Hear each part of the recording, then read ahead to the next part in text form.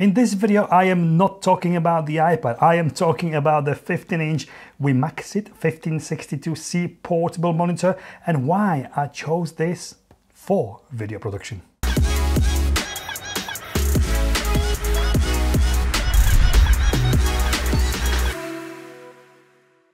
Okay, this is a little bit unusual item for me to review, but as many of you following my channel and me on my channel are into video production, I thought I'd share with you why I chose this monitor to be part of my kit and how I use it. I have been approached by Sony, who are known for video monitors, asking me if I would like to review one of their small on-camera video monitors, but I had a look what else they do and I found this. And I actually needed one in my kit for a reason. I must say that this monitor was supplied to me by Sony for this review. However, I wasn't asked or paid to say anything specific about it, so it is my honest and unbiased opinion about it. So this is Wimaxit monitor. Wimaxit is a sub-brand of Sony, and this is a simple, portable, USB-C powered 15-inch monitor. I decided to incorporate this into my kit because until now I would use a small TV set for monitoring on location, and even here recording on my YouTube channel, as I am still doing right now. Yeah, from Atomos Ninja 5 to the screen so I can see what I'm doing. Small 7-inch, 9-inch monitors, little camera flip screens are all great when you are close to them. This close. But when you need to check the focusing, framing, exposure, white balance by just a glance, and especially from the distance, I personally prefer a larger screen. So for a while now, when I've been filming interviews or pretty much anything static from the tripod, I'd hook up a small Samsung TV, this TV, to the output port of my Atomos Ninja 5, and that not only allows me to see camera feed on a bigger screen, but also allows anyone else in the room to see what is being filmed. That includes the subject being filmed. I can easily turn the screen around for them to see what the shot looks like and what they look like before we even start filming. But there are fundamental problems with that method of using a TV screen. Firstly, I always needed a power outlet to connect my TV screen to. Not always available close by, and it's just sometimes not practical to run long extension leads when setting up just one quick shot. Also, my Samsung TV is very clever. Well, too clever, in fact. No matter what I set white balance manually on camera, I literally could look green on my Ninja 5 screen. The TV would correct it automatically and make the picture and the skin tone look about right. Yes, great function when you are watching TV, but not so great when you need to be in control of what you are actually recording. So this is where this monitor comes in. I have been using it for a few weeks now and it works for me absolutely great, and it replaces the TV screen completely. Firstly, I can power it from USB power bank like this. I don't need to worry about power sockets or extension leads, and it is very power efficient. I can run it for hours from one of these cheap power bricks.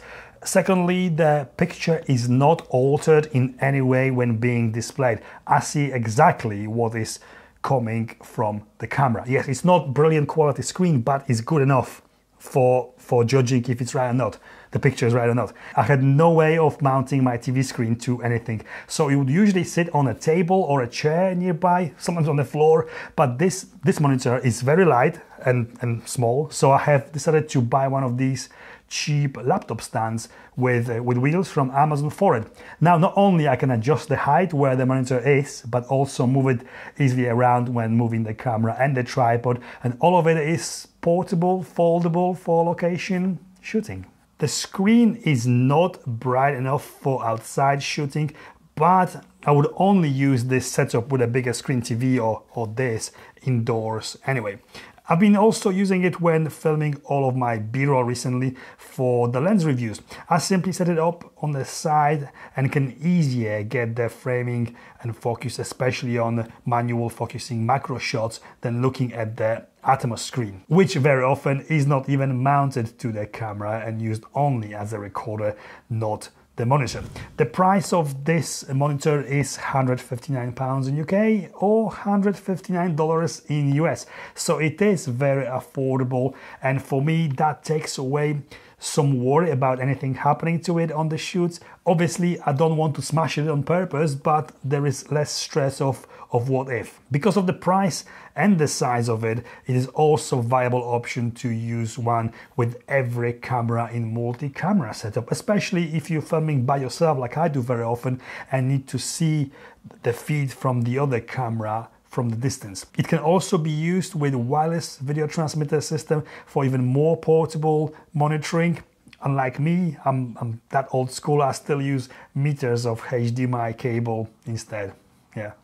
So let's run through the specs very quickly.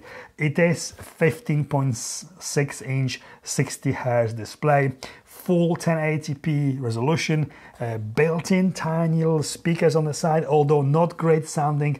They are there if you need to play anything with sound back. My clients want to often see the footage of them talking back, and I do not get the sound out of Ninja 5 without the headphones. It's great if you only got one person, but when you got 2-3 people in the room who want to all hear the recording, the speakers, even though not great, will do that with this 178-degree angle of view, which makes it a little bit easier for other people to see the screen clearly from the sides.